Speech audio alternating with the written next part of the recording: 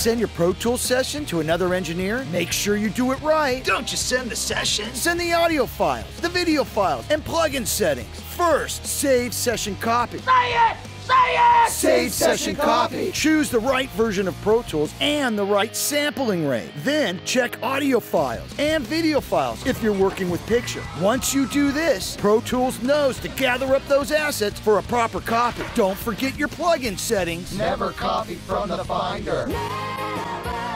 Now watch your copy chug away. Check the archived version on your hard drive. Stop, you're not done. Make sure to compress your session folder to a zip file. Easy to upload, easy to download. Boom. And don't even think about trashing your session after your copy. Storage is cheap, and you never know. Bitch, don't you want to start making some real fucking money? In 5 years, your client could ask for that session again. You still have it. You just saved the day. Save Save session copy. Again, I double dare you, motherfucker.